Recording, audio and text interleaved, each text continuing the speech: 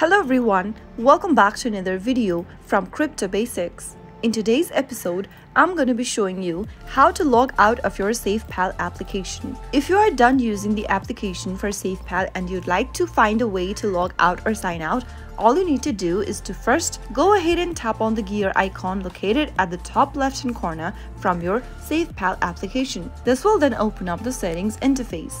Tap on the security option from the list and then make sure that you've turned on the auto lock feature. Once you've done that, you can now force close your Safepal application. Simply go ahead and drag the slider at the bottom and push off your app card for Safepal. Soon after you do that, you'll be able to log out of your Safepal application. Every time you open up Safepal app now, you will need to enter your password for your account. So that's how easily you can log out of your Safepal application within a few minutes. If you found the video to be helpful, go ahead and give us a thumbs up. Don't forget to subscribe to our channel by hitting the subscribe button.